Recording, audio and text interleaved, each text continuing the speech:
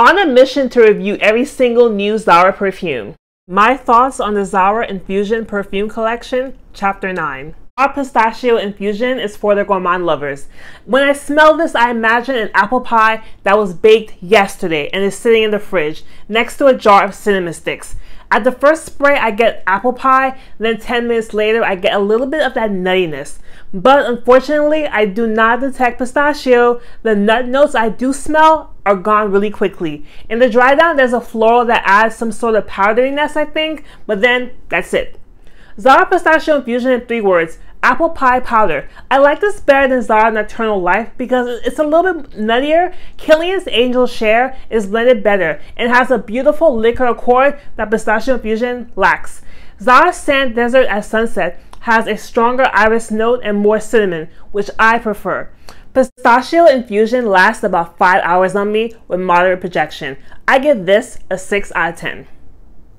Zara Ruby Infusion in 3 words. Floral Sugar Marshmallow. This is a cotton candy gourmand lover's dream. At the first spray, you get a sharp orange cotton candy. You get some sugar, more sugar, boom, there comes the marshmallow. At some point, Zara Ruby Infusion becomes more floral, but because it maintains that sticky sweetness, I can't tell what flowers I smell. This is not a unique perfume profile. Compared to others, Ruby Infusion is a sharper fragrance that is not as well blended as the more expensive alternatives. Killian Love Don't Be Shy is similar, but it has that beautiful orange note that Zara cannot replicate. Oriana Parfums de Marly is more balanced and floral. Zara Velvet Shadow was more similar, maybe with some more citrus and not as strong as Ruby Infusion. If you have any of the others I just mentioned, you do not need this. I don't think this perfume is appropriate for the warmer months. As someone who tends to avoid candy perfumes, I enjoyed this in the late winter and spring, but it's too sticky and too sweet for the heat.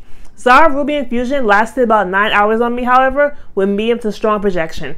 I rate this a 7 out of 10. Zara Juicy Infusion is the perfect name. Imagine wearing your favorite jasmine perfume and picking up a freshly made cold-pressed juice on your way to work.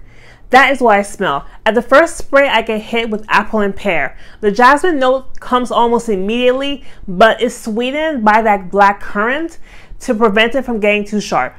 Zara Juicy Infusion has a very shampoo vibe, which I like. What I don't like is longevity. This only lasted about 3 hours on me. Zara Juicy Infusion in 3 words. Shampoo, apple, floral. I consider this crowd-pleasing, work-friendly, and blind buy safe. It's a basic and boring fruity floral, but I won't deny that it's easy to wear. I rate this a 4 out of 10.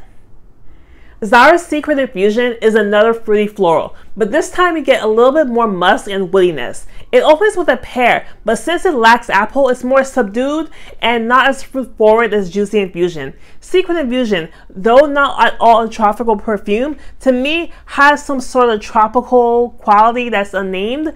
In 3 words, Zara's Secret Infusion is tropical, pear, air. The florals come almost immediately and are softer and sweeter. There is no jasmine or any white florals here. This is something that's more fresh and slightly airy here.